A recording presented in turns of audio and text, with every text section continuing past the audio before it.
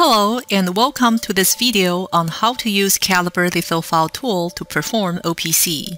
I'm Diane Chow with Calibre Product Marketing Team. Sometimes you may want to do a quick OPC run on a small layout region to debug or validate the OPC recipe. You can use batch mode to do so when the coordinates of the layout region is known. However, in many cases, when you just want to do a quick OPC run on a region loaded in Calibre Workbench, it will be more straightforward by using Litho File Tool.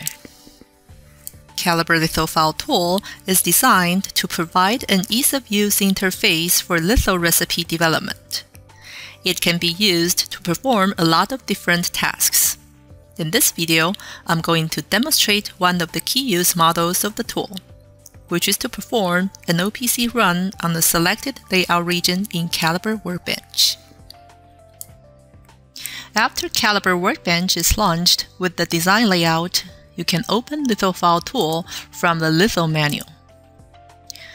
There are 3 steps needs to be done in this Litho File Tool interface before you can start an OPC run. The very first step is that you need to select a mode for Litho File Tool. For example, you should select Text Nanometer OPC mode if Nanometer OPC results are expected, and select Text OPC Pro mode if OPC Pro engine is going to be used. In this case, we are going to select Text Nanometer OPC mode. The second step in Litho File Tool is to load OPC setup file. You can choose to load the existing setup file or extract the setup file from a rule file or a transcript. Once the setup file is loaded, you are allowed to modify the OPC setup if needed.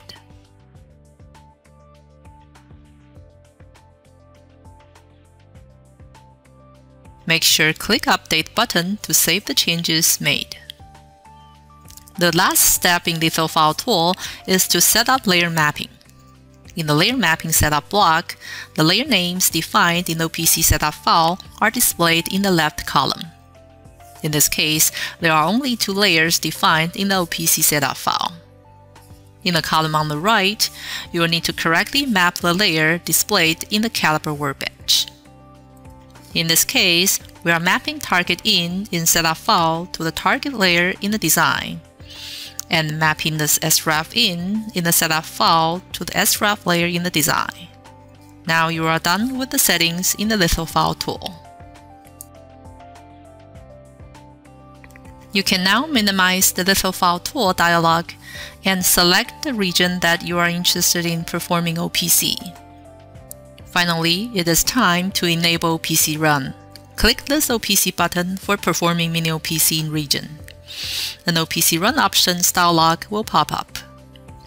Text Nanometer OPC mode should be automatically selected.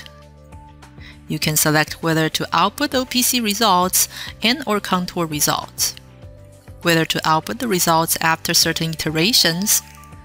In this case, let's output OPC and contour results after the 1st, 3rd, 6th, 9th, and the final iteration, which is the 12th iteration. You can also optionally define output layer options in this dialog, such as the starting output layer number, or whether to append, replace, or ask before outputting the layer. Click OK when you are ready, and you will see the results are generated in Calibre Workbench after a few seconds.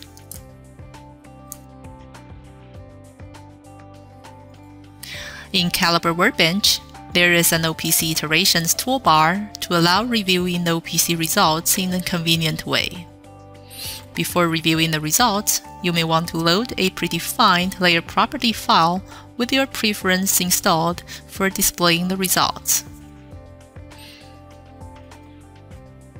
Now let's zoom in a little bit before reviewing the results. By clicking the arrow buttons in the OPC Iteration toolbar, you can toggle the results between different iterations.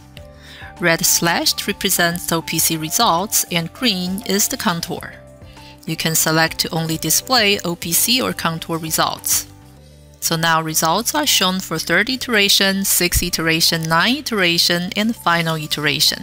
Again, first, third, sixth, ninth, and final results.